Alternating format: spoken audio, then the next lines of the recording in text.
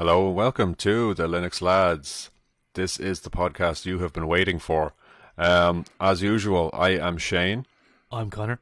And I'm Mike. And we have a nice little show for you today.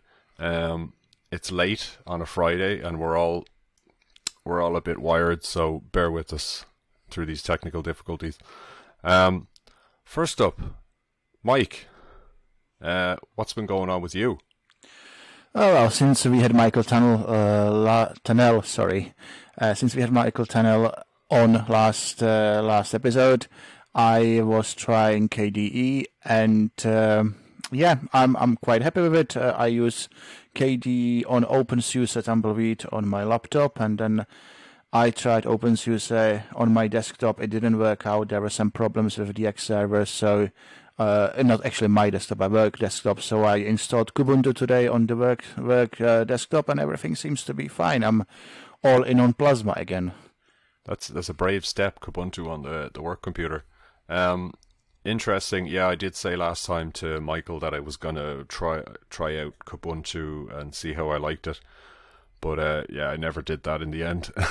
And I'm going away to the States tomorrow for a week, so I definitely won't get a chance then either.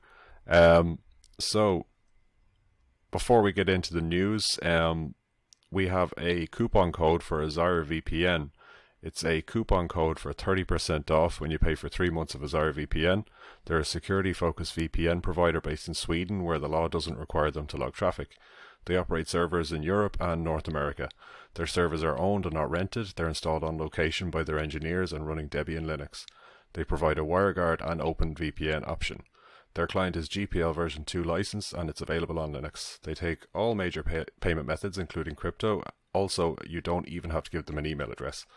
So use the code LinuxLads when you're ordering, and make sure to click the green add code button to get the discount, and that's valid until 1st of January 2020. So, news time. Matrix and Blender, two very worthwhile projects in my opinion, get paid. So apparently Matrix received $8.5 million from investors. Nvidia joins the Blender Development Fund on the patron level, which is $120,000 a year or more.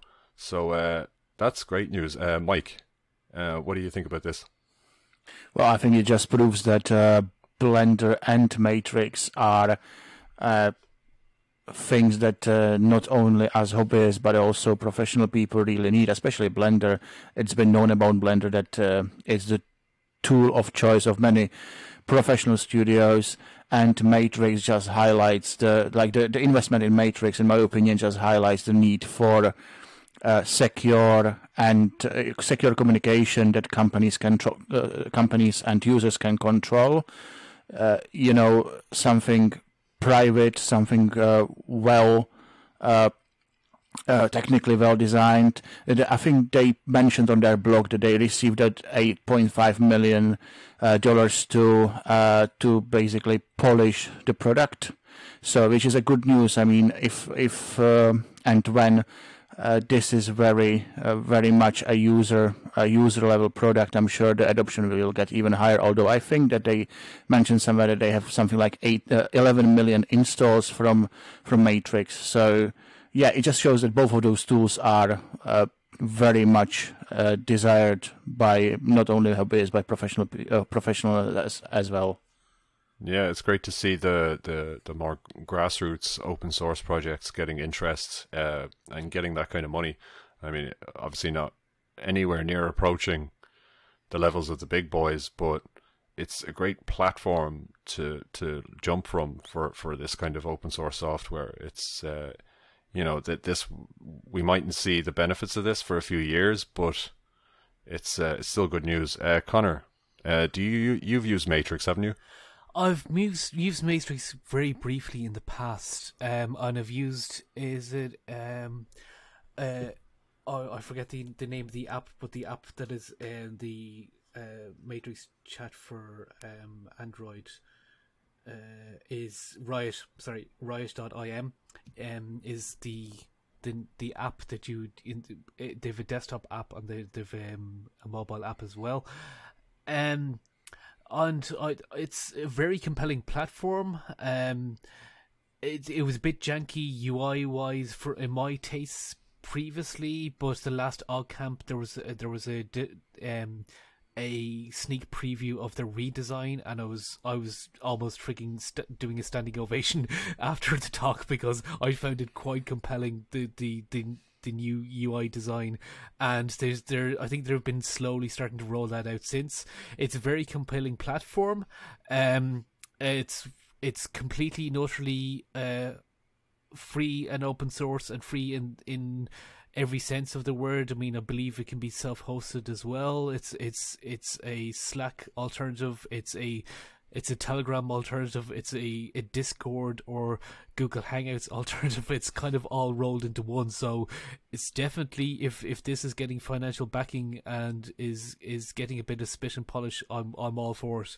I mean, if this app is a very compelling platform, then I mean we are on Telegram ourselves, and Telegram is very good.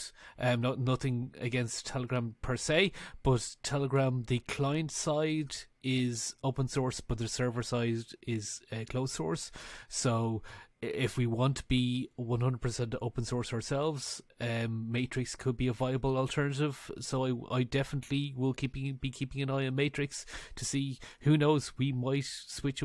I'm not saying tomorrow or anything, but sometime in the future we might switch away from Telegram to Matrix if Matrix becomes compelling and is a viable alternative up to the same standard, or even close to the same standard. Yeah, have to agree. I think we could possibly, I can see our chat to be synced between the two platforms, because whilst I see the advantages of Matrix, and I'm all for self-hosted, and I like the idea and the project, I also see that the ease of use of a hosted project like Telegram, which is just there, you just need to install it, it works across devices, across platforms.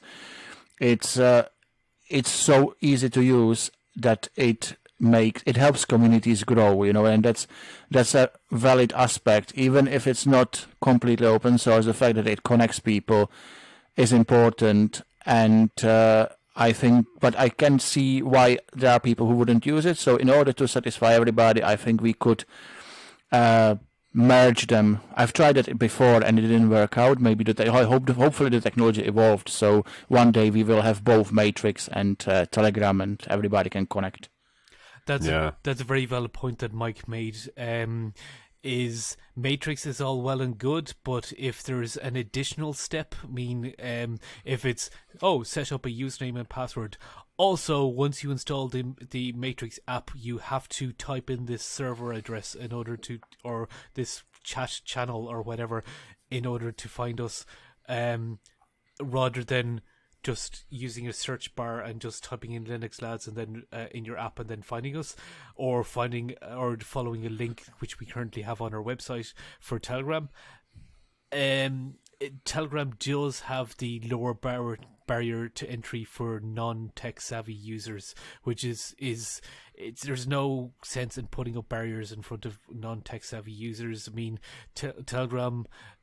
Anytime that I've explained Telegram to people, it's as easy to install as WhatsApp.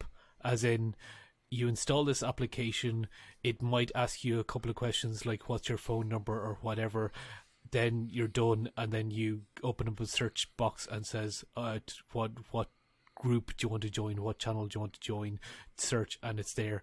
Whereas Telegram, because there's federalization, because there's self-hosted nature of it, it could be the case of when you open up your application and you search, it will say no results, and you're like, hey, what the hell, guys? Linux says you said you were on Matrix and I'm not seem to finding you when I search. Then you get an email and we're like, well, that's because you have to type in this specific thing, or you have to follow this specific URL, then you will find us. It's that extra level is not very user intuitive. Yeah. Up next in the news, RMS says there will be no major changes to GNU. So this is the quote. As chief GNUisance, I'd like to reassure the community that there won't be any radical changes in the GNU project's goals, principles and policies. I would like to make incremental changes in how some decisions are made, but I won't be here forever, and we need to ready others to make GNU project decisions when I can no longer do so. But these won't lead to unbounded or radical changes. Yeah, I don't know. I think I'm all RMS'd out over even just the last story that we talked about.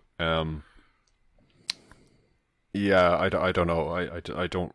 This is kind of non-news for me, I guess.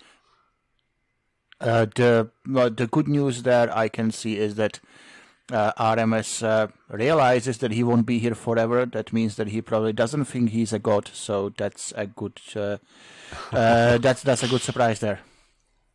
Yeah. But interestingly enough, though, a lot of devs from the various GNU projects signed a statement asking for his resignation, which is interesting. I haven't read that statement, but that is curious. I think the statement basically says, well, thanks for all you did. We really appreciate it. You've been great help to free software, but it's time for the dinosaur to move on. And that's me paraphrasing. Obviously, they didn't say that. They were very appreciative and professional, but it's a lot of people who a lot of developers from the GNU project or through projects that are within the GNU umbrella just have the feeling that there's been enough of RMS. Yeah, absolutely. Up next, System 76 launches 2 laptops with Core Boot. So, for those who don't know, Core Boot is an open architecture for similar to the BIOS. Yeah, it's kind of an open. Did I get that wrong? Open BIOS or open source BIOS. It's open firmware for computers. For some level of open, obviously there are still the binary blobs in there because Intel chips just work that way. They need the firmware support package and I think the management engine as well. But this is good because major Linux manufacturer. Makers of beautiful hardware also not only propagate the beauty and the slickness of their hardware, but also go the open source route, which is very important. I can't wait for the moment when we have fully open source hardware. So this is a giant step in a great direction, in the correct direction. Yeah, so System 76 I've seen some of their laptops. They look really nice. So be really cool if you could have like the full stack be open someday. Next up, we've got. I don't think this is something that would surprise me because I never really thought he did dislike it. But Linus is not anti-Microsoft. So Linus Torvalds described MS as friendly and happy to work with Linux. Lately, I mean, I can't disagree. I mean, Microsoft have definitely extended some olive branches. So, yeah, I don't know. But I guess everyone thought that being Linus, he had some sort of an opinion. I don't know. I think when we think back to the Microsoft of Ballmer's years, to me, that is the aberration. They weren't, with calling everybody bad names and trying to basically ramp up crowds against something with bile. I don't think they were behaving like a proper company. Back then they were like a rogue element. Now when they say they heart Linux, I don't think they mean it either. I mean, they are a company. A company cannot love anything. It's nonsense. But they finally started to behave commercially, so Linux is a great product. It enables them to do a lot of stuff on Azure. That's why they work with it, and that's the only relationship we can ever expect from them. And the fact that they don't have a clown in the front who calls us a cancer, that is how the things should be. And Linus's response is also the way it should be. These are projects and products that work together, and professionalism is the way things are and should be. Yeah. exactly. Yeah, I've always had this disdain for the kind of this there's a real streak of immature tribalism in the open source world and the Linux world especially. Um, as we call it, distro elitism, or distroist. So yeah, I've never really appreciated that kind of thing. It's just a company, it's a software. It's not really worth getting upset about. Connor. Yeah, no, I was going to do a play on the whole Bomber and like the positive thing about Bomber was all about developers. But yeah, no. To echo Shane's point, the elitism that you would get amongst a minority, but a very vocal minority in the Linux community, is yeah, it's quite, it can be quite annoying. I mean, who cares if you run Arch, if you run Ubuntu, if you run Fedora or whatever? Run the tool that suits you. Run the workflow that suits you. Doesn't matter if you run KDE, if you run GNOME, if you run Cinnamon, XFCE. Run or i3. Run the workflow that suits you. It's all, that's the beauty about Linux, is it's all tailored. You make it what you want it to make of it, whatever makes you comfortable. And the whole thing of excuse me guys, I run the Arch the proper way, and I did it through the, like, using the Arch wiki, and anyone else who doesn't do that is inferior. Like, I'm totally and utterly parroting that for deliberate comedic effect, but that whole attitude of, oh, I'm a proper Linux user because I was able to follow the Arch user guide or the Arch install guide, and was able to set Arch up the proper way, and anyone else who doesn't do that, Ubuntu users, you're just casual Linux users. Yeah, fuck right off. I do agree. I mean, everybody has got the same rights as long as they all use a Vim. As long as they are all using Vim, everybody's doing it the correct way. No surprises there. No, not really. No, I'm using OpenSUSE right now on this laptop, but Vim on anything. Vim on a cheese grater. Great. Last bit of news before our discussion. Facebook's Libra has an open source competition.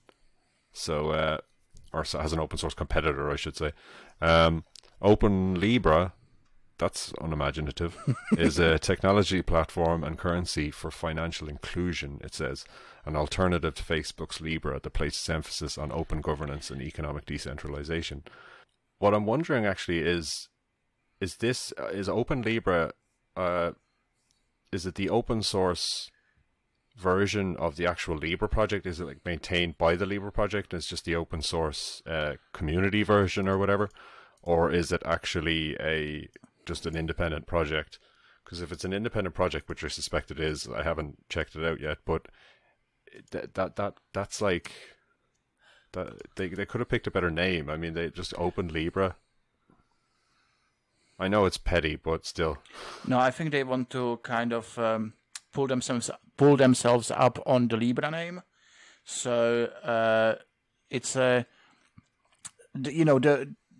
Libra, the Facebook's Libra is problematic. It's problematic for individuals and it's problematic for the other companies. And like recently, Facebook's project was like PayPal, who was included in it, has left, and there are problems from the side of, for example, the Bank of England. Let everybody know that they will be looking at it with very strict eyes if they even let it exist in England. And the problem is with Facebook, they don't exactly have a reputation for being inclusive or privacy conscious or anything that you would want from a good steward of a currency. So Open Libra, I think the project, it is an independent project, but I think they want to say we are doing what Facebook says they are doing, So we are the And I understand why they chose the name, because, if you call yourself something else, non-related, it won't be immediately obvious what you are trying to do. Yeah, I mean, obviously, even just personally, I don't think either project is going to be successful just on a hunch, because I think this type of thing needs a few more years before it will become something that people actually use in their daily lives. I think that still has a few years to go, you know. So open Libra, I mean, but don't, like, that's, you know, the devil on my shoulder saying that. On the other hand, it's great because we need open everything. They're for whatever service, platform, software we're using, we always need to have an open one. Like, that's a must for me. So it's great to see an open response to everything, you know. It's good to see that people still give a shit enough to actually go out there and develop this stuff and spend their time on it, often, you know, for free. So yeah, it's always good news. Yeah, I can only echo Shane's points there. I was just thinking as you guys were discussing it, it's if anything, it puts peace of mind in. Let's say if both of these are going to be vying as both are being or vying for people's attention, and both are both viable. As in, one is not just dead in the water as soon as it's launched, i.e. the open version of it, because it's smaller, it doesn't have as much funding, it doesn't have the corporate backing as much as the other guys do with their MasterCards and their Facebook and their whatever. But that could possibly turn people away from the. I'm not in any way saying that the official Libra, to differentiate between that and the open Libra, is being anyway nefarious. It's just that doubt in people's mind of, oh, it was founded by Facebook. Sure, it's being run by a conglomeration of all these other companies such as MasterCard, Visa, blah blah blah blah blah, as well as Facebook. But the very fact that it was founded by Facebook, you're saying, surely there's some sort of tracking going on here in the background. It's Facebook. There has to be. It's Facebook. The very fact that the open Libra is just saying, okay, our egos are completely and utterly taken aside here. It's open source. You can vet the code if you want. Blah blah blah. That whole thing of, guys, we're being honest, and if you don't believe us, there it is out in the open. You can check that we're being honest. That will gain more support within the Linux and open source community, but I don't know if unfortunately I don't know if it's viable and as a commercial entity and will be able to be taken off the ground. It could be the case of there are many an open source project that it literally takes them a decade to get up and running, in which case I will wish them all the goodwill in the world if they survive that long, if that is the case. But it might be tough for them for the first couple of years. I think the problem with big tech and these big tech projects that get so large is that you mentioned that you said that you don't think there's anything necessarily nefarious going on with Libra, but I don't think so either. I mean, I don't think Zuckerberg is a bad person.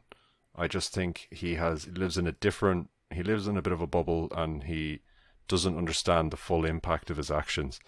And no matter how much he reads or sees or whatever, he's probably not going to. But he's a smart guy, but he's almost too smart for his own good. So what I think the problem is that these projects, their goals and their objectives run counter to what's good for most people at the end of the day. I think they're just on two intersecting paths that just don't play well with each other. You know, a company can't get larger and more powerful and have more data, more money, more everything. It's completely unsustainable. You need more people to use it, which means more people on the planet, which means fucking the planet up even more. And then you could extrapolate it that far, but that's ridiculous. But but yeah, it's just like, how much can Facebook really do? I mean, they've over 1 billion active users. They have, vast sums of money. That they can influence all sorts of things in the world, politically, socially, economically. Like, where does it end? Like, we need an open version of everything, and in my mind, Libra just shouldn't exist. Like, it's a step too far. Well, there is definitely an argument against cross ownership of everything. Like, if you are running an advertising agency, you shouldn't be allowed to have a web search. If you are having a social network, you shouldn't be allowed to have a currency. If you are running a currency, you shouldn't be allowed to have an advertising agency. You should not be allowed to cross own services and be able to lock people in your kind of little realm. But then that's theory, and that's what should happen. But in reality, every single one of these companies is trying in a way to basically lock people in their own stuff. Facebook does it in some parts of the world. They are the internet, for people. Now they are trying, and that's the same part of the world which doesn't have much access to banking services. So, as far as I understand it, Libra was not meant really for this part of the world. It was meant for, let's say, some APEC countries, Asia, Pacific, Australia, not Australia, but basically, some Asian countries, maybe African countries, where banking services are not as developed as they are here. And Facebook is widespread, even on not completely smartphones. You can still get Facebook. You can use Facebook Messenger, and if they managed to get into people's wallets as well, they'd have everything. They'd have communication. They have financial services. They could probably create marketplace as well, because I know it exists. Like, Facebook has its own marketplace, so you could basically become the service industry for entire communities, and it's very scary. It's far too much power. I memean, it doesn't, like, for me, the argument is a complete non-starter for anyone who argues against what I'm saying. It has to happen. These companies are far too large, and I don't know. I could talk for days about this, but so I think I'll cut it off there. Basically, what you're saying is war in 2020, yeah? Oh, well, yes. Well, I am, I guess, yeah. Yeah, I know. We don't make our quote unquote liberal bias. We don't make it very minimal on this podcast, or very invisible. So, but. Yes, so I think that's it for the news. So we shall move on to the events. So we've got one big one, and one also big one. I thought there was only one for just a sec. But UG Camp is on next weekend in Manchester, and because I'm going to the fucking States, which is, well, I say the fucking States, but I'm excited to go. It's going to be great. But it means I couldn't go to UG Camp because it's next weekend. Not this coming weekend, the one after, just to be clear. What date would that be? The 19th? It is the 19th and 20th of October. Yeah, 19th and 20th in Manchester. So, UG Camp is always great. Like, we've all been several times, and it's just, it's the best, really. It's probably I assume all of our number one Linux and FOSS type events. We meet so many people there. That's the community, is the heart of the community as far as we're concerned in this part of the world anyway. But yeah, you guys are going. I'm not, as due to aforementioned stateside travels, which is kind of a bummer, but it's bittersweet, I guess.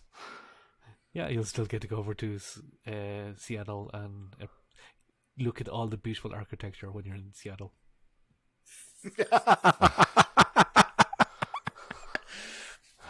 Yeah, well, it does have nice architecture. Oh no, that I was being facetious and serious. I have heard that it has very nice architecture. And one thing Yeah. that I believe, and this is the complete and utter engineering nerd coming out, I believe there's some kind of aerospace museum, and it has an SR-71 Blackbirds in it. So I'm very jealous of that. Even if you don't get to see it anytime that I'm going to be near Seattle, that's one of my things that I want to visit. Is that where Boeing's from, by the way? That's right. Yeah, they have a headquarters there, and yeah, Also, I kind of want to see that. There's a flight museum there that I want to see. Yeah, just make sure nothing falls on your head. They don't hold in the air these days. There's no what's the 737 Max or something, was it? Mm-hmm. The one that kept falling out of the sky. Once you're in Seattle, don't forget to check out the giant Space Needle in the middle of the city. That was definitely done, definitely done. But yeah. But yes, that's right. It is an estate that has recreational. We will keep that vague. It's 420 friendly. Yeah. We don't know who's listening. Also, yeah. It's legal there, so. If you are from the TSA, anyway, they also that's also where Microsoft, Amazon are That's based, right. aren't they? Redmond is only a few hours away. Yeah. But anyway, and Bellingham, Washington, where Chris Fisher and all of them are in the Jupiter Broadcasting crew. oh, maybe I should look them up. Maybe I should see if there's any see if there's a Linux community in Seattle. Watch this space, Seattle. If we have any listeners there, that'd be really cool if we did actually. Yeah, so do actually reach out if you want to meet up with Shane. No, I don't. I'm a very antisocial person. Don't do that. No, that's a lie. Do. So events. We're still on events. We've got the Clear Linux talk in Dublin, and that's important because it's hosted by us. So, so that's November 2nd, 2019, in the Harcourt Hotel. Isn't that right, Conor? Yeah, so it's in the Harcourt Hotel. We have booked the venue from 3 p.m. The talk should be starting at 3:30 p.m. So do try to be punctual if you're. So that's the reason why I said the event is starting at 3 p.m. Try and get people in the door before the talk actually starts. And we have a function room, and also the bar has been booked afterwards. So even if you don't manage to squeeze in the back for the actual talk itself, then you can always just meet up with us in the bar. And Rodrigo, the speaker, is an easygoing guy. I've talked to him before, so he'll probably be hanging out with us in the bar afterwards as well. Yeah, so Intel kindly agreed to send someone out to give us a talk on the Clear Linux distribution. Since Intel are based fairly near Dublin, it made sense. So if you're in the Dublin area, we also want to shout out that we will have the venue for a few hours. So we're actually doing a call out for lightning talks of about 10-15 minutes each. So if you're interested in doing that and you live in the Dublin area, just shout us out on info@dublinlinux.org. So be sure to use that so it goes to the right email, not the Linux Lads one. So info@dublinlinux.org. Now on to our discussion. This should be an interesting one. What we're discussing today is what projects would we give money to if we won the Euro Millions. So just a quick one for the US listeners. The Euro Millions is like the Powerball or something, whatever it is. It's basically like a big, massive lottery across all of Europe, and you can win insane jackpots. Like the last one was 190 million euro. So it's it's a pretty significant amount of money. So we thought we would all, if we won that amount of money, we thought what projects would we give some money to? What projects would we donate to? So we thought that could be interesting. There is some overlap, I see. Mike, I'm going to start with you. Why don't you take us through your list?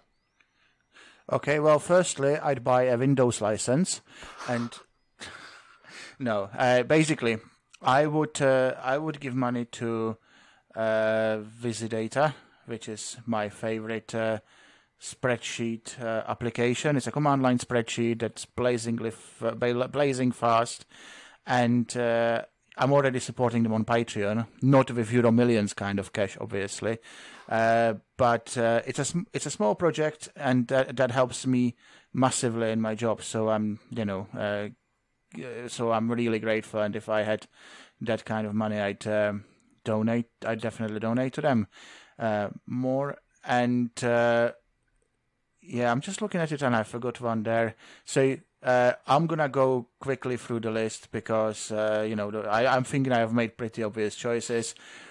Vim for obvious reasons, although I think that Vim, the day when they receive a donation, it actually goes to children in Ghana. I think they because the founder Bram Molenaar has got some ties in there. I think he goes there and he supports the local community. So I should know the story, and I don't really, but that's another project.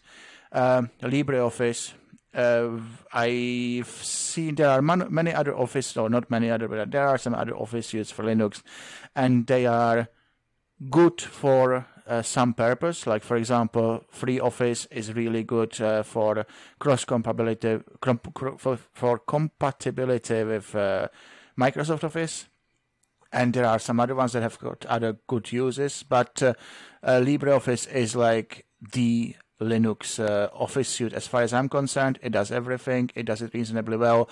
But if you compare it to Microsoft Office, for example, you can see that there's certain polish that could be done. It could be a bit faster. It could open more rows in Excel and so on. So I think that's a project definitely, and the whole document foundation and their ethos of open documents and accessible documents. This needs supporting. By the same token, Mozilla, because in my opinion they do the best browser in the world, and they are a great project when it comes to defending net neutrality, open standards, and all sorts of other activism.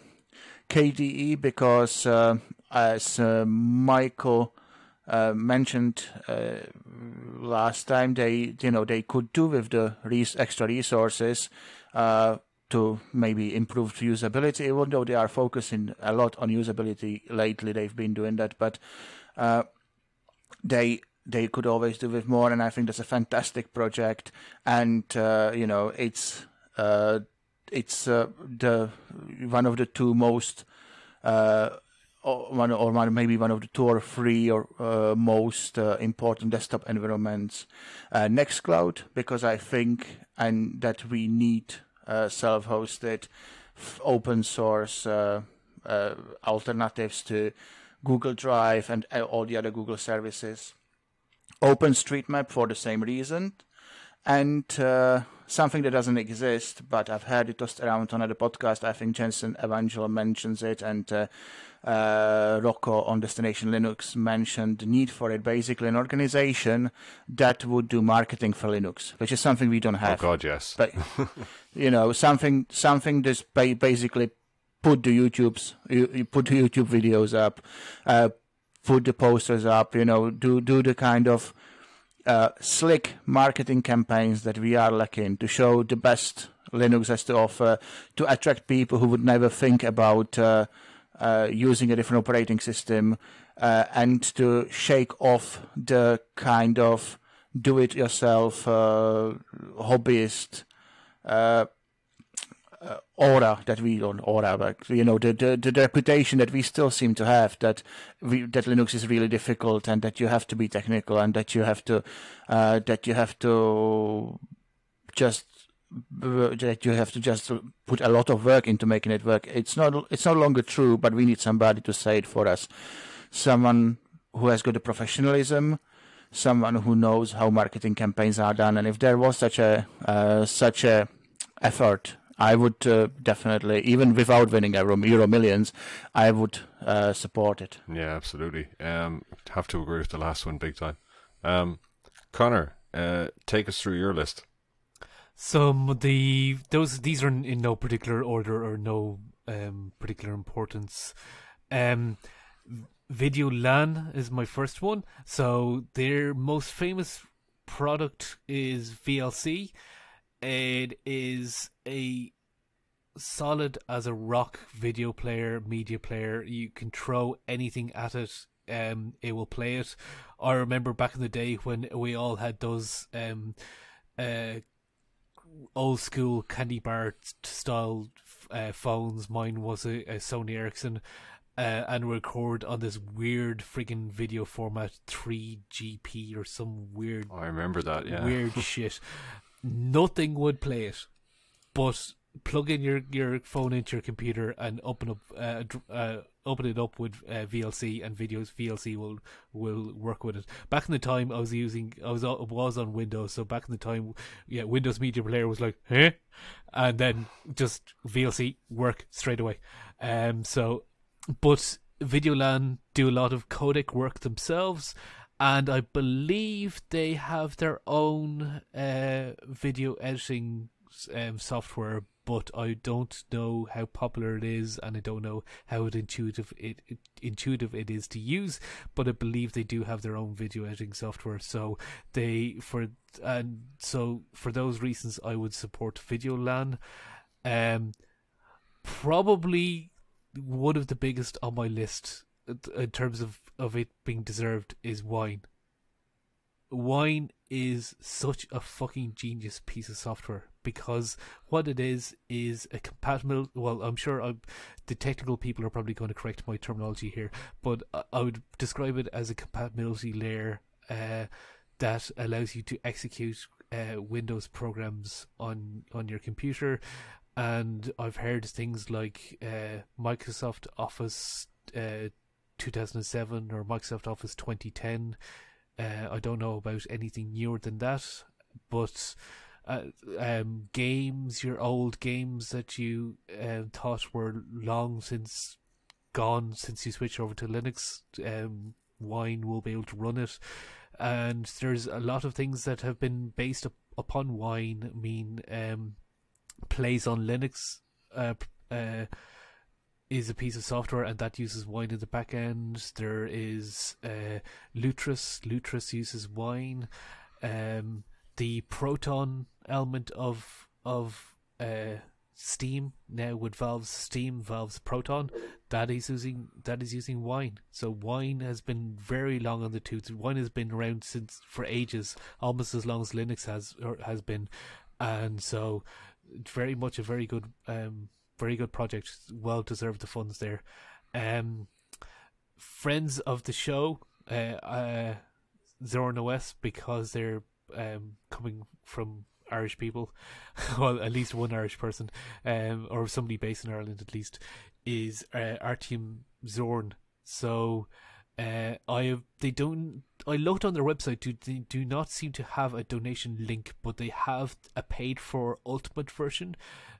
So that is some way of contributing to them financially. So I put down the ultimate link there. Zorin OS is very sleek operating system based on Ubuntu, but is very user friendly, particularly for people who are switching over from Windows. Now the next two you could argue are very similar, but one is kind of a local and one is more of a broader overview. Is the EDRI, is the European Digital Rights Initiative, I believe. Yeah, that's right. For the Americans, it is the European equivalent of the EFF. So it's a digital rights advocacy group, digital rights lobby group for in Europe, and the local version is Digital Rights Ireland. So they're affiliated with EDRI, but is Digital Rights Ireland are the local version of that. Because I suspected a lot of people would put this down, and I didn't.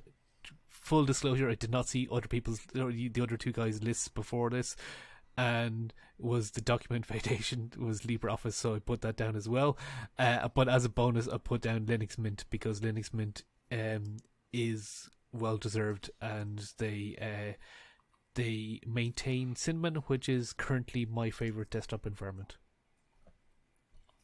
Yeah, can't disagree with anything there really. Videolan was an interesting one. I didn't even think of that when I was putting it down, but it is a very important project. Um, mine list is a bit shorter, and I went for a few more kind of app kind of projects, and smaller kind of things. Just to contrast with all the big projects. I did have a couple of big ones, obviously, but I started out with the Blender Foundation. Because Blender is just amazing, and it's a mind-bogglingly powerful piece of software.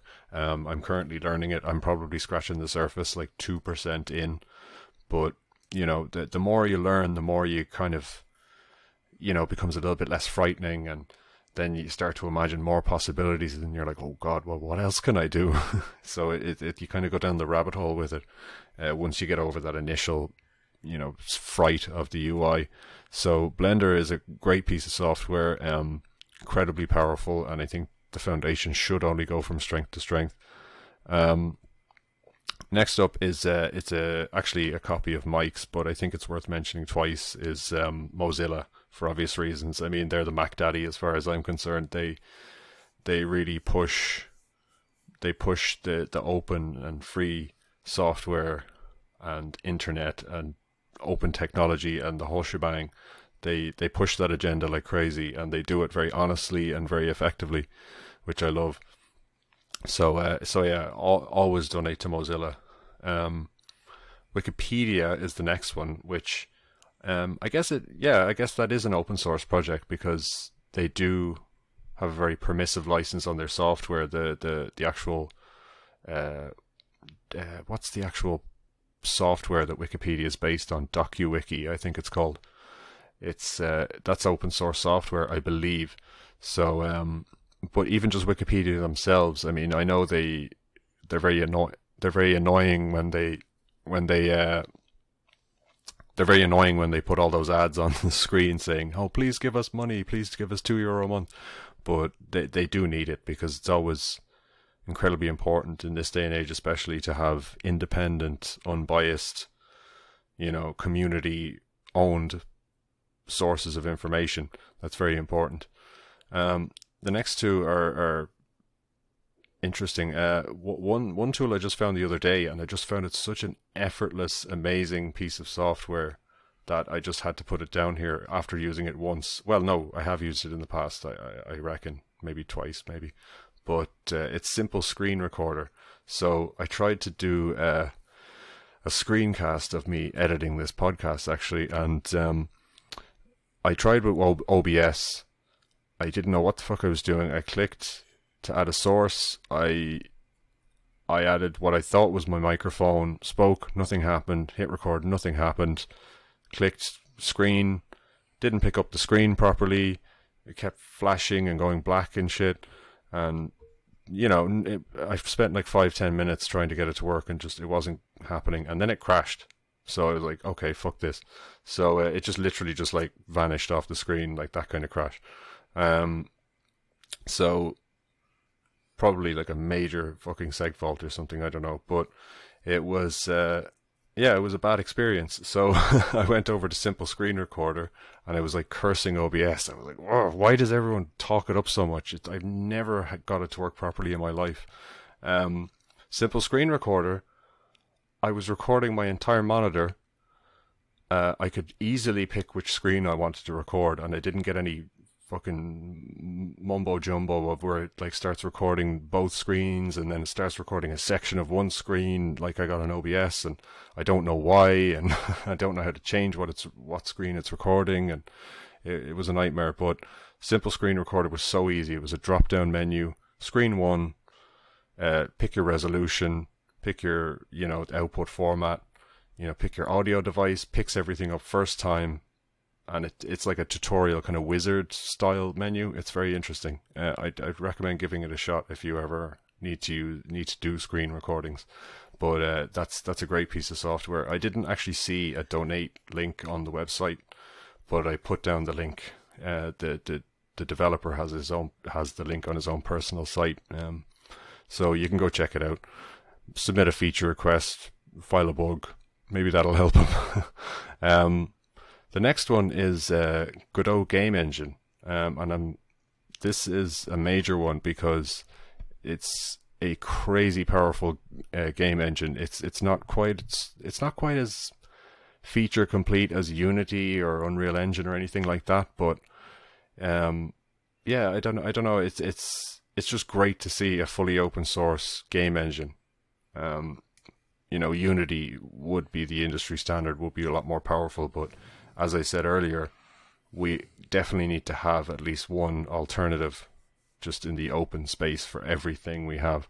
So, you know, it's all fine and well, you know, having freedom of software, freedom of information, you know, in the very ethical sense, but it's also good to have open ways to create art and entertainment as well. So that's something I feel very strongly about. So Godot is a big one for me. I would just, you know, we made it sound, definitely agree with all of your guys' choices. We just made it sound a bit negative on the OBS side. So I'd like to just say that we actually record this on, everybody records his own audio on Audacity, but for backup purposes and just because I can, I also record all of us and the video, basically my screen capture on OBS, and it has not let me down yet. So I think maybe like you had a, you know, it was something wrong with that, maybe with the setup or something, but OBS, I believe, is a fantastic piece of software. It's not for the likes of me, probably, because it's too complicated, as you said. It does too many things. So if you just need to simply record your screen, then the simple screen recorder probably would be better. But for people who do a lot of like studio work, I think, and who do complicated things with video, I think OBS is like one of the tools, just like Blender, that definitely are on, you know, they have got so many features, and I think that the OBS people are definitely not as well supported by commercial entities as Blender is. I think OBS maybe is a company. I'm not sure, actually. I should know this as well. But yeah, I think they definitely also deserve our support. Yeah, absolutely. Yeah, I didn't mean to shit on OBS as a program. It's just I just found that experience I had with it very frustrating. And, you know, especially after you hear so many positive things about it, then when it just never gets off the starting block for you, you're kind of like, why? What is it? Is it me? But yeah. So yeah, nice varied list. We're going to include all the links to those in the show notes. So we definitely encourage you to go ahead and donate to whatever project you like the sound of, or don't. Your money. Nice little segue though. You could also donate to us. Smooth. So linuxlads.com/support. So you can support us there. Honestly, you should give your money to one of those other projects we mentioned, but if you have a spare €5 after all of that, after you've donated to every single project on our all our lists, and you've a spare €5 after that, then you can buy us a beer. For just the price of a cup of coffee a week. You can keep a podcaster and coffee. Oh, wait. Oh, yeah, I see what I did there. Anyway, so, yeah, linuxlads.com/support. Yeah, so we'd really appreciate that. Obviously, it does cost a little bit of money to run the podcast, and, you know, I would like a nicer microphone, so. But anyway, enough of that. If you want to catch up with us, you can get us on Telegram. So we have the links on the website, and we will have them in the show notes also. So it'd be linuxlads.com/Telegram. You can get us at linuxlads on Twitter, Facebook /linuxlads, after the facebook.com, obviously. And we're also on Mastodon. I don't know that off by heart, but I believe it's just linuxlads.com/Mastodon, and it will get you there. And of course, snail mail or email, whatever you want to call it these days, is show@linuxlads.com. So that was it from us. I've been Shane. I've been Conor. And I've been Mike. Goodbye. Bye. Bye.